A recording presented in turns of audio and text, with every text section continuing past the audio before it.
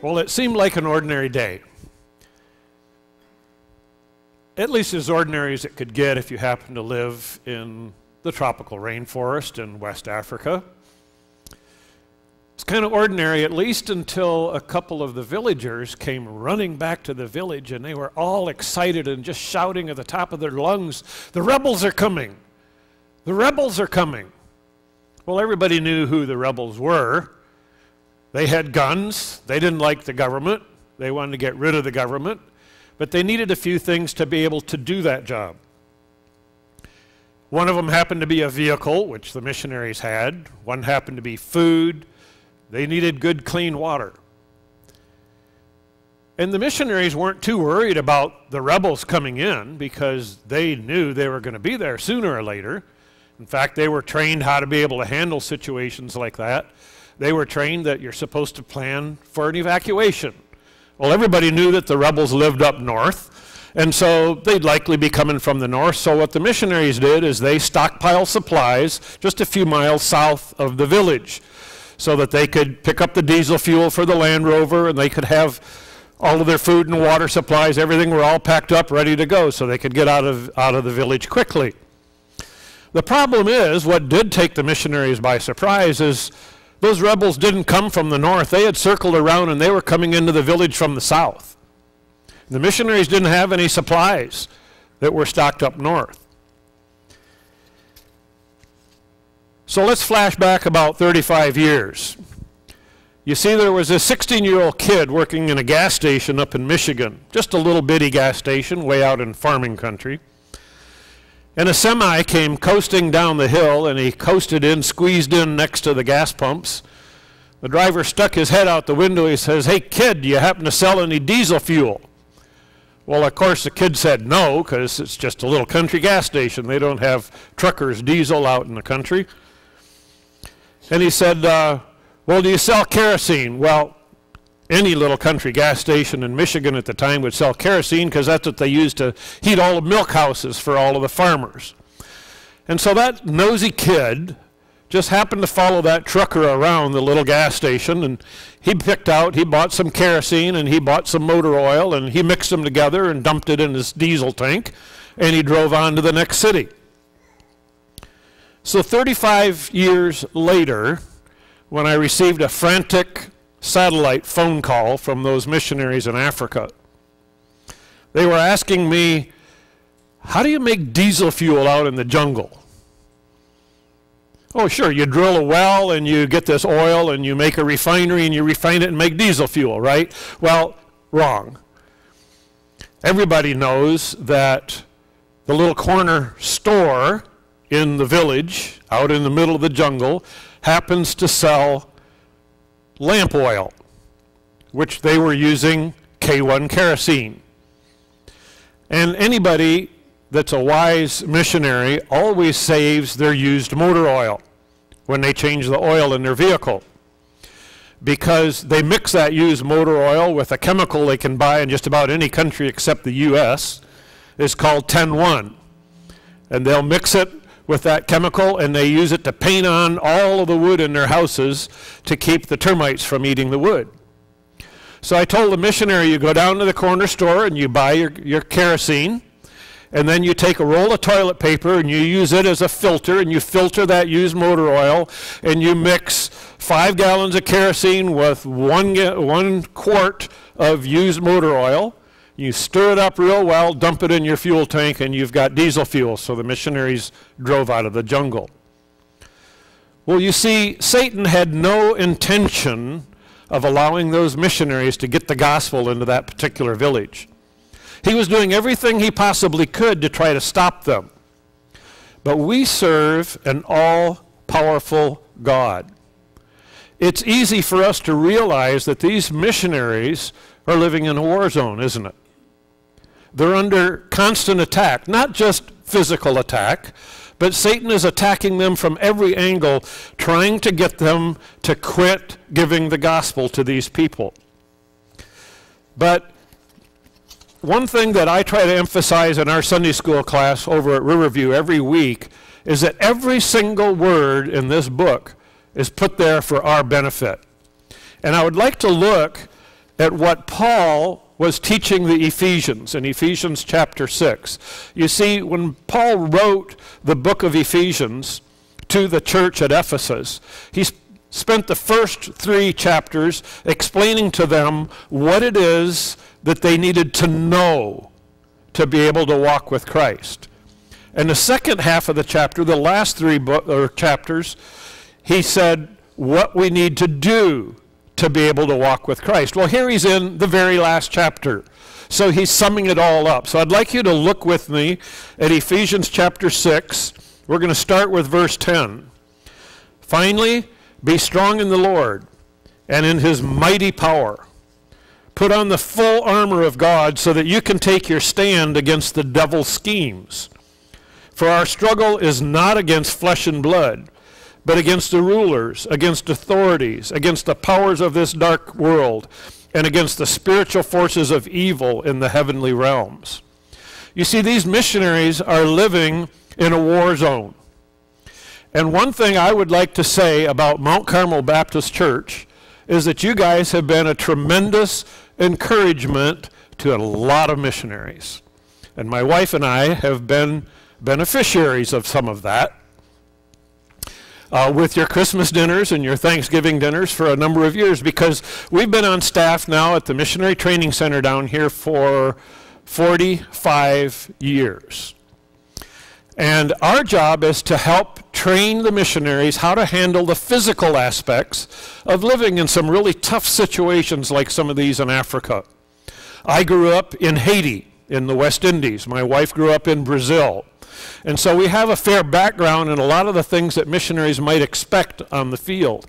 And one thing that I noticed when I grew up is that missionaries had a lot of training in how to teach the word and how to get the gospel across to people, but they really lacked in understanding how to manage the physical aspects, the challenges of being able to live there. And so what we do at Off-Grid Tech down here on the missionary campus, and by the way, I want to thank anybody that was here that has come out to give us a hand on our new building. And it has been such a huge encouragement. And I was telling somebody this morning that we had certain parts of that building that we were responsible to build, that some of the contracts that we chose in order to help cut the cost of the total building. And God sent in just the right number of volunteers at just the right time that we were able to get every single one of our contracts done just in time for the next contractor to come and do his. So we were able to complete every one of our contracts on time. And you know, I can't think of another contract in the whole building that was completed on time. But nobody else had the volunteers that God sent in that were being orchestrated to be able to accomplish that. So I want to thank you for that. And I heard some comments just recently, or yesterday actually, from some of the little kids that received the Christmas gifts that you guys sent. They thought it was just fantastic that somebody would love them that much from a church that they didn't even know, and they sent gifts in for the kids. And so I wanted to tell you guys thank you for that. But these missionaries are all preparing to go out into the heart of these war zones worldwide. But that's not my primary reason to speak with you this morning. What I want to share with you is that every single one of us today are living in a war zone. Satan is not about to let us go about our lives serving the Lord without doing something about it. And I think one of the primary challenges that we have, just like these missionaries in Africa had, is knowing our enemy. Unfortunately, most of us do not know what Satan is all about. And we don't know exactly what he wants, and we don't know his tactics. So we'd like to talk a little bit this morning about what they want. You see, these missionaries knew that the rebels wanted vehicles and water and food. But they also liked hostages, because then they could get money for the hostages and trade that in for the other things that they wanted. And the missionaries weren't about to give that to them. Well, Satan has particular little tactics too. Now sometimes people say, well, I don't think you should talk about Satan. We need to talk about God in the service. Well, Paul was talking about Satan. Why was he doing that?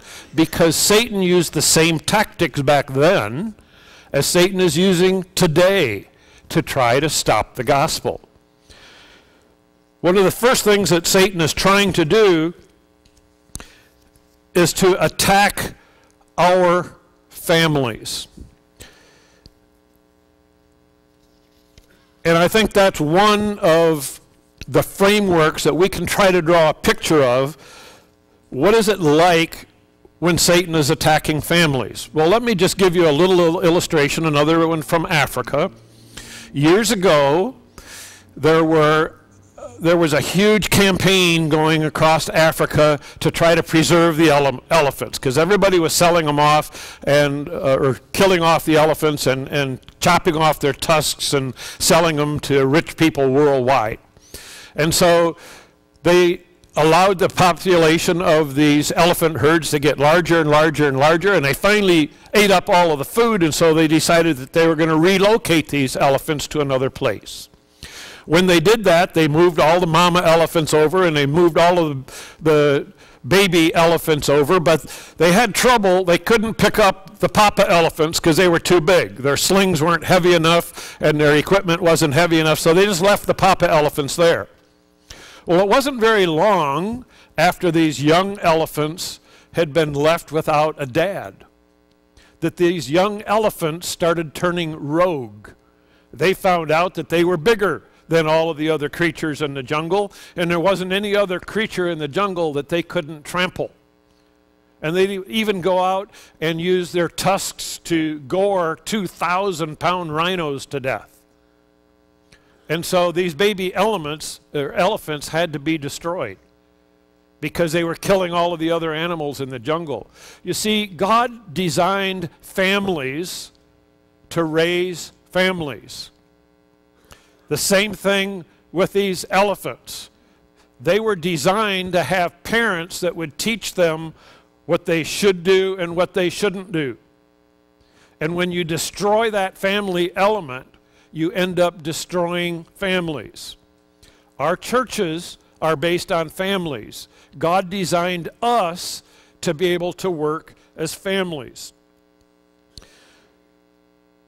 48 years ago, I went to the License Bureau, the courthouse in Lapeer, Michigan, to get our marriage license.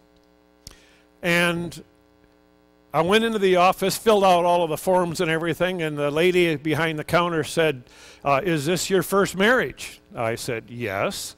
It's going to be my last marriage, too. She says, now, don't be so sure. She said, you only have a 50-50 chance of having this be your last marriage. And I thought about that when I was writing down these notes. If you go back to when I was a teenager, even before we got married, 3/4 of my classmates still had the original two parents at home. That means 1 out of 4 of all of the kids in my high school did not have the original two parents at home. A generation later, when our kids were born, 61% of them didn't have the same two parents at home. When our kids went to high school, less than half of all the kids in high school had two parents at home. Do you see the trend that is going to here? Families are falling apart. And Satan is doing everything he can to try to attack the family. 8 times as many babies born today are born out of wedlock than when I was a kid. 8 times as many. So many of them don't have a stable family relationship even from birth. And Satan is doing everything he can to tear that apart. Now, I'm not here to talk about gay rights and all of that kind of stuff that's going on today. What I'm talking about is the very specific things that Satan is doing to try to destroy our family. Now, yes, there are many things in America today that were against the law when I was a child. that are now part of the law. It was, you'd be put in jail if you committed an abortion when I was born. You'd be put in jail if you were gambling. You'd be put in jail if you were involved in the whole homosexuality movement. And yet, the government itself is changing. And Satan is doing everything he can. Satan is not just attacking the family. Another one of his tactics is to attack our children. Well, how is he doing that? Well, there are all kinds of things that our kids see in movies, at school, on videos, on their cell phones, all kinds of things that are pretending that Satan does not even exist. I was raised in the country of Haiti, where my folks were missionaries. We lived in a little village way up in the mountains called Guamon. Guamon is just 19 miles from the center of voodooism in the entire world. Now, your mind immediately starts telling you, oh, voodooism is this thing where you stick pins in dolls and stuff like that. Well, voodooism is nothing more than the worship of Satan. And we lived 19 miles from the center of it. And we saw some horrendous things that Satan was doing overseas. I'll give you a few of those examples this morning. But I can't give you all the ones that I know, because we are in mixed company. But Satan is doing everything he can to try to destroy our children. Well, how is that coming into America? Well, it is very, very fast. Just recently I was reading an article about the whole Harry Potter movement. Now, most of us have heard, well, Harry Potter is just a fairy tale, and they tell all of this. Well, let me read to you just a small little caption. It says, Harry Potter is the creation of a former UK English teacher who promotes witchcraft and Satanism. Harry is a 13-year-old wizard. Her creation openly blasphemes Jesus and God and promotes sorcery, seeking revenge upon anyone who upsets them by giving you examples. And she even lists the sources and the authors and the titles so that you can go put hexes and curses on people. And she gives spells and rituals and how to use demonic powers. And somebody didn't believe this, so they had, anybody familiar with a website called Snopes.com, S-N-O-P-E-S?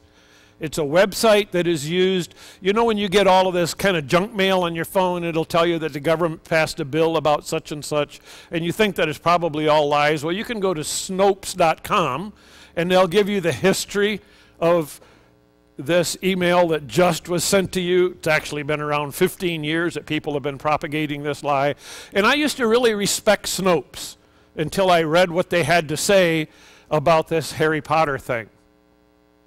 Because Snopes claimed that it was only the parents who didn't believe Harry Potter stuff was all a myth. Snopes says the kids are smarter than the parents because they know that Satan isn't real. Well, Satan is real, but one of his primary tactics is to try to get you and me and our children and our families to believe that Satan doesn't even exist. Well, let me tell you, he does exist. And here Paul is teaching us to know our enemy. We need to know his tactics. And it says in verse 10, take a stand against the devil's schemes. And what are the devil's schemes? Well, if you think all the way back to our first introduction in the Bible to Satan, we're way back in the beginning of Genesis.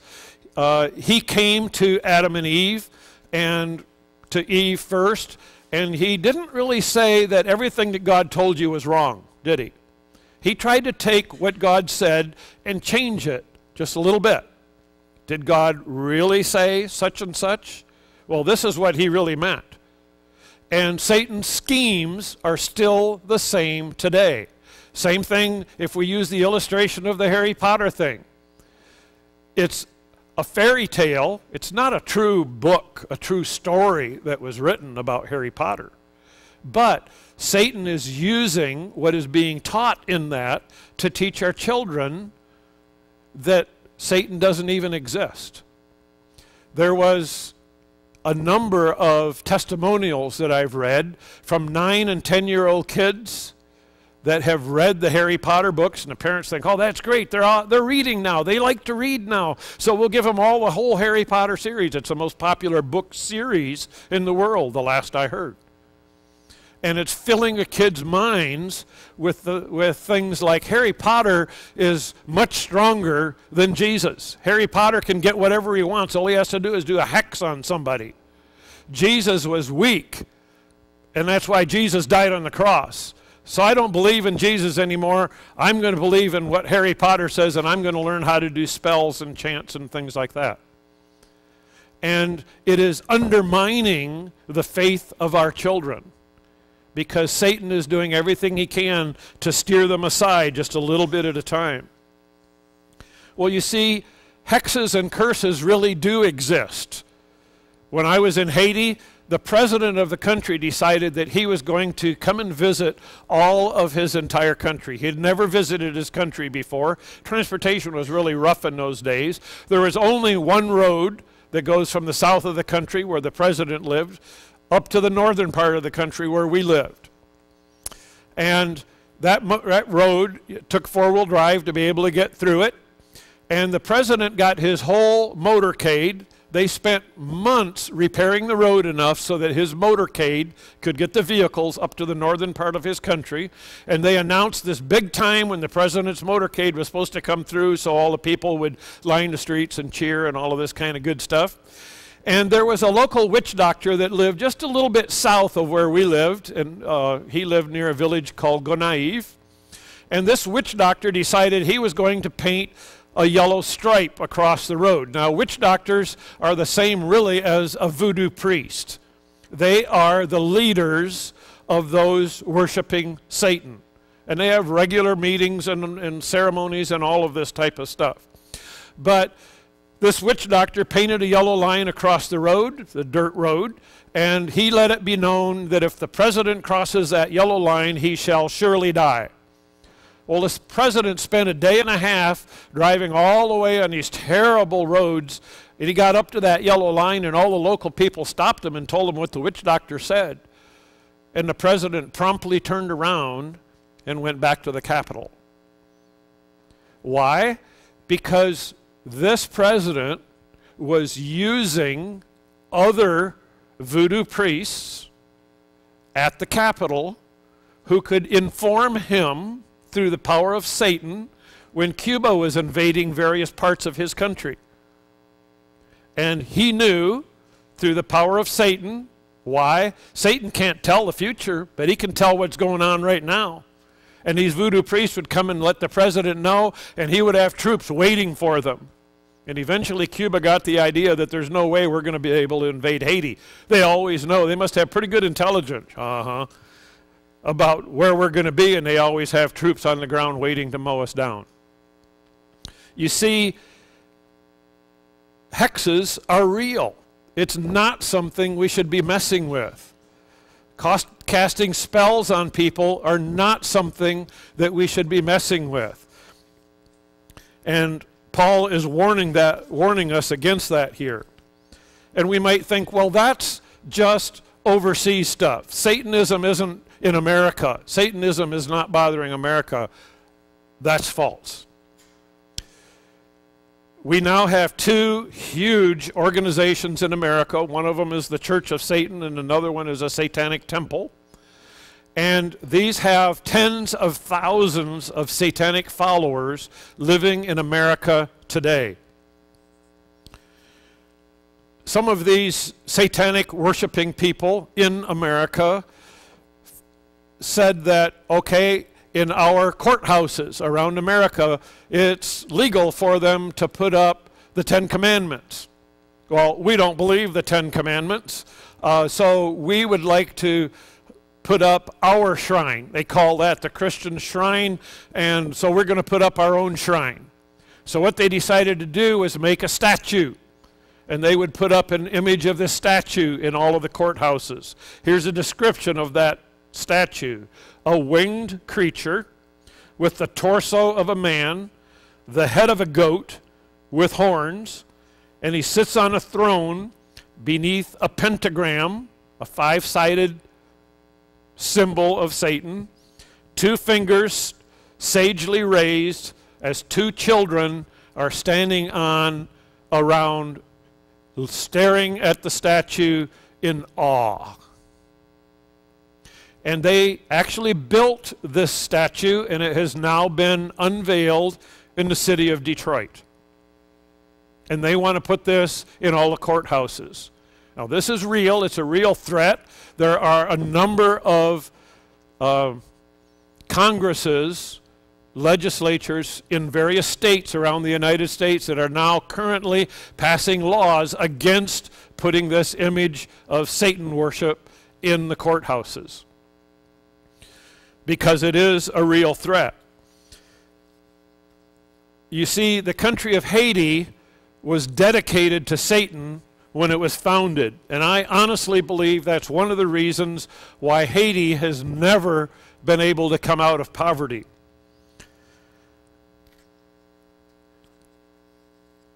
In Haiti, I told you I'd tell you a little bit more about the pentagrams. Witch doctors will often take cornmeal and they will make figures on the ground. They'll usually start with, now this is only in their voodoo worshiping ceremonies, and they'll make figures on the ground, and in that figure they'll put parts of the image like the goat head and the horns and the things like of the winged torso of a man and things like that in it, and other symbols for worshiping Satan. There's a little boy in our village when I was just a child. I was probably 10 years old, and this little boy's name was Giselle, and he was about the same age as I was, but nobody really knew for sure his age. But Giselle was in one of the evening worship services that we had right next to our house, and he accepted Christ as his personal Savior. Well, the Bible tells us that as soon as we accept Christ as our Savior, our body is indwelt with the Holy Spirit, right? Well, Giselle's mom and dad had died a number of years before, and he was living with his aunt and uncle. His uncle happened to be a voodoo priest. And when Giselle was walking home that night, the voodoo priest, his uncle, happened to be having a pentagram on the ground in his village, and they were having a Satan worshiping ceremony. I could tell you a lot about those ceremonies because they used to have them right across the gate from our house in the village. And they would go on for 2 weeks straight sometimes. And we'd sit up on top of the roof at night and just watch what was going on.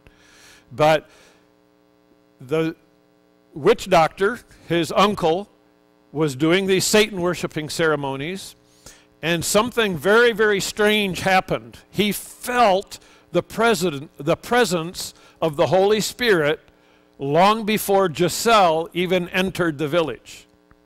He knew that it was Giselle when Giselle came in, because he could feel the power of the Holy Spirit, which is far more powerful than the presence of Satan.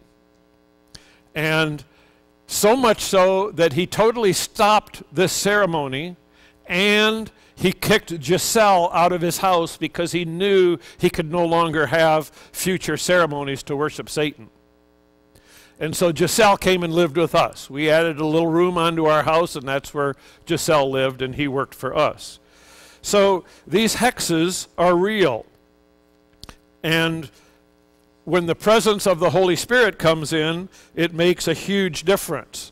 So we are told that we need to know our enemy. We are to know what they want. You see, these missionaries knew exactly what their enemy was looking for, and we are to know their tactics. Verse 11 says, put on the full armor of God so that you can take a stand against the devil's schemes. You see, we aren't supposed to just sit passively by and do nothing about it when Satanism comes in, or when the kids are reading books about Satan at school, or when our kids are scanning through the internet or We are not to let them just take their phones and look up anything that they want to, because they can get very deeply involved in what Satan is trying to do to take over the minds and souls of our kids. We are to take a stand. In fact, 4 times in this one little passage here, remember I said the second half of the book of Ephesians is to tell them what to do? Well, 4 times Paul is telling us what to do here. He says, take a stand. We're not just to sit passively by and do nothing. So how is it that we take a stand? We need to know what our kids are doing. We need to know the friends that they have. We need to know if they're out playing Satan-worshiping games. And there's a lot of Satan-worshiping games out there. And a lot of video games that have to do with demons and witchcraft. There are thousands of TV programs. I was looking somewhere lately through, what was that? Amazon Prime had a menu that you could scroll through, and you just look through all of the popular movies. It's about demons, and it's about demon possession, and it's about demonic rituals and witchcraft and casting spells and how to control people. And these are the popular movies that our kids are watching today. So we need to really watch that.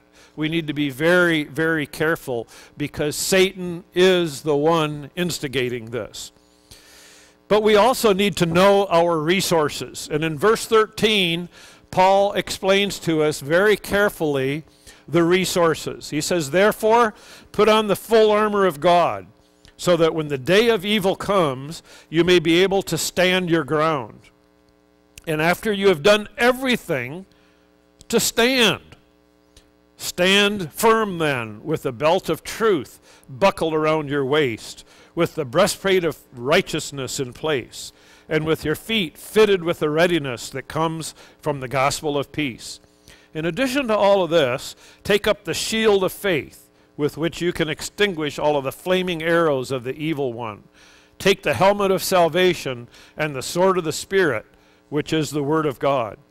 You see, we have the resources that we need to take a stand. He talks about truth. You know, the Bible tells us that Satan is the father of lies. And I'll give you a few illustrations of that in a moment. But the same is true back then as it is today. We have tens of thousands of people in America who are following Satan on purpose, knowingly, today. But if you look at their websites, or if you attend one of their so-called churches, they will tell you, now get this, here they are worshiping Satan, they're doing satanic rituals, they have satanic shrines all around their churches, and they'll tell you that Satan doesn't exist. Now you talk about the father of lies. It's called a satanic temple, but Satan doesn't exist. It's called the Church of Satan, but Satan doesn't exist. He does, but he denies it. And so our kids, they get into that. Oh, well, Satan doesn't really exist. We just get power from this. And they deny his existence. Well, what better way to fight somebody if the Bible tells us that we are supposed to know their tactics. We are supposed to know how to defend against them. It's kind of interesting. The Bible tells us in Ezekiel that, and I know some of our Sunday school classes are studying part of this right now, but our news media doesn't really want us to know what's going on in the world. But Israel is being attacked just about every week, primarily by Iran. They're bringing in missiles from North Korea, and they're putting them in Syria, and they're putting their GPS guidance systems on them, and they're firing them at Israel. And our news media, how many times have you heard that from the news media lately? Well, there was a big attack coming out of Syria.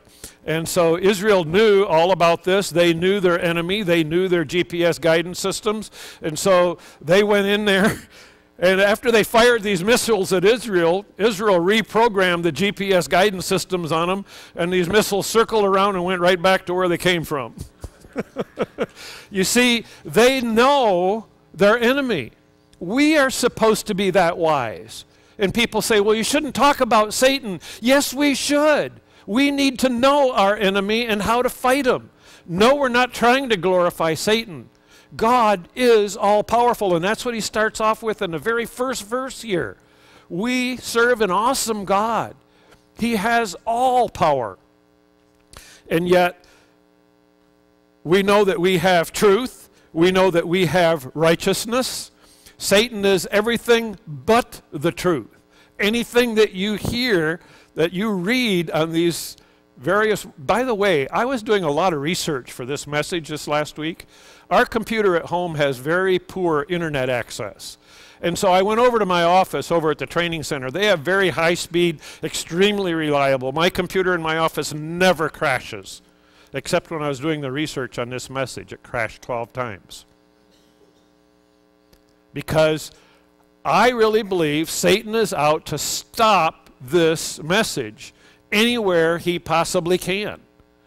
And so I just rebooted the computer, start back up. It's never failed on anything else. I was researching all kinds of stuff on construction this week. It never failed at all. But Satan does not like the shield of faith. Why? Because faith is far more powerful than Satan will ever be. And that's simply faith that we have in what Christ did for us on the cross. And the purpose of this shield of faith is so that you can extinguish all of the flaming arrows. What are the flaming arrows? It's attacks by Satan. Satan is attacking from every direction he can, every chance he gets. We can choose to ignore him, or we can choose to use the shield of faith for God's protection. And we need to teach our kids the same thing. It's real, and it needs a real defense. We can take up the helmet of salvation. And by the way, if you don't have the helmet of salvation, you can't take up any of the rest of these. You can't use your defenses that God is offering to fight Satan if you don't have the helmet of salvation. And we can take up the sword of the Spirit. What is the sword of the Spirit? I hope everybody knows. We have the sword of the Spirit, and that's what we are told to take up. And it says right here, in case you forgot, the sword of the Spirit, which is the Word of God. Pretty clear. So we are to keep our nose in the Word. We are to be studying out the Scripture every day. And if you don't have time for that, I asked a friend of mine back about 20 years ago, I said, you know, it's really good for us to study every day, but I get up in the morning and I'm busy every single minute. At that time, I was handling questions from 100 different missionaries all at the same time on tech questions that they were needing help with on the various mission fields. And I would work all day long handling all of the construction and maintenance of the school, and I'd work late into the evening answering more emails and trying to write a book to help missionaries understand technical stuff. And I asked this friend of mine, I said, how do you ever spend time like that in the Word? And he said, do you have an alarm clock? I said, yes. He said, set it earlier. And so I did. And I've been getting up at 20 after 5 just about most every day since then. My wife doesn't like to get up quite that early. She studies after I leave in the morning. But you do have an alarm clock, and even if you are totally swamped working too many hours a day, believe me, it'll get your day off to a whole lot better start if you can keep your nose in the Word first. And then point number 3, we need to implement our plan.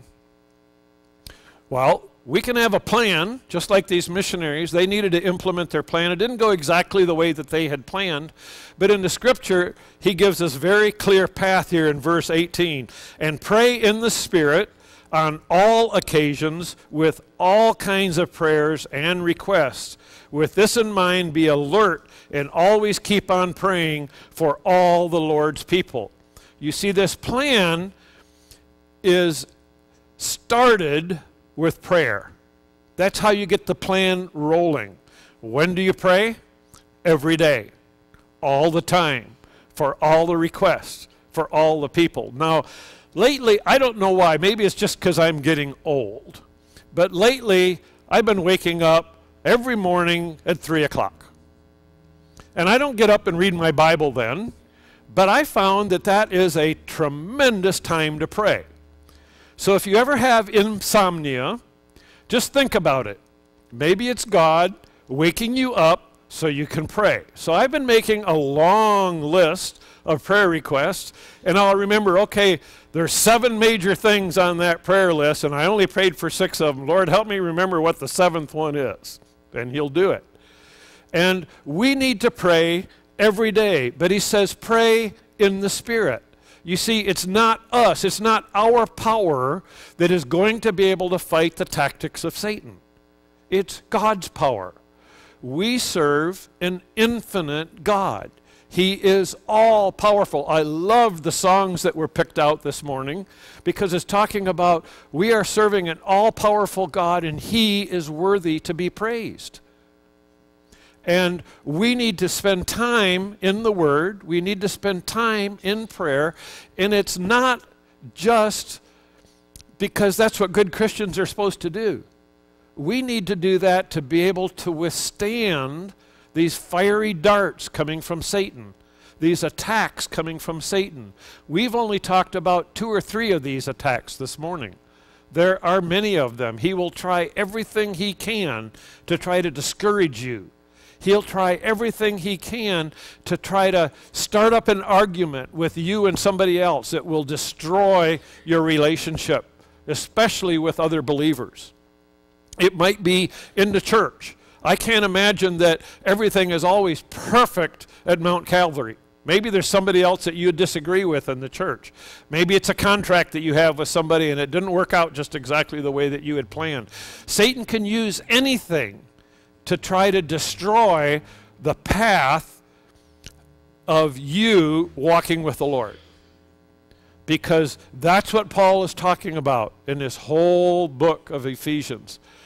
We are to have that sweet, intimate relationship with the Lord Jesus Christ. And we need to spend time in the Word and time in prayer so that we get to know what the Lord wants in our life. So we need to stay in contact with the Lord. We need to keep our nose in the Word with daily devotions, and we need to pray in the Spirit. Paul says, put on the full armor of God, but you know, as we already alluded to, you can't put on the full armor of God if you're not a born-again believer. If you have not put your faith in what Christ did on the cross in payment for your sin, you have no defense against Satan. There was a time when we were up in the village in Gaumont in Haiti, and there was an American who was working on his doctorate, I believe it was, and he came through our village and he wanted to know how voodooism worked. Where do they get this power? How did they do these things that they were doing? My dad knew that this man was not, obviously, a born-again believer. And this man was in dangerous place for somebody that did not have the Holy Spirit to defend them. And my dad warned him, you need to turn around now and go back to the United States. And he wouldn't do it. Dad urged him several times, and Dad would not help him meet any of the people that could give him the information that he wanted. So this man kept on going, looking for somebody else that would help him understand, really, the study of Satan. 6 months later, 4 men carried this man on a stretcher back through our village, headed back to the United States. And the man was totally insane. You see, the demon possession that Jesus talked about, remember a number of times where Jesus cast out demons? That's still happening a lot overseas. And it is going to be happening in America today as people turn their lives over more and more to Satan. Once Satan takes possession of their life, they have no more control of it. And so if we have not accepted Christ as our own personal Savior, we do not have the Holy Spirit inside of us, and we have no defense against Satan. And yet we are living on a battlefield. We are living in a war zone. And so, please, if you have not accepted Christ as your Savior, we would be glad to speak with you after the service. We would ask you to come forward as we sing. We'll be glad to share with you what it means to put your faith in Christ and what it means to accept Christ as your own personal Savior. So please stand with us as we sing.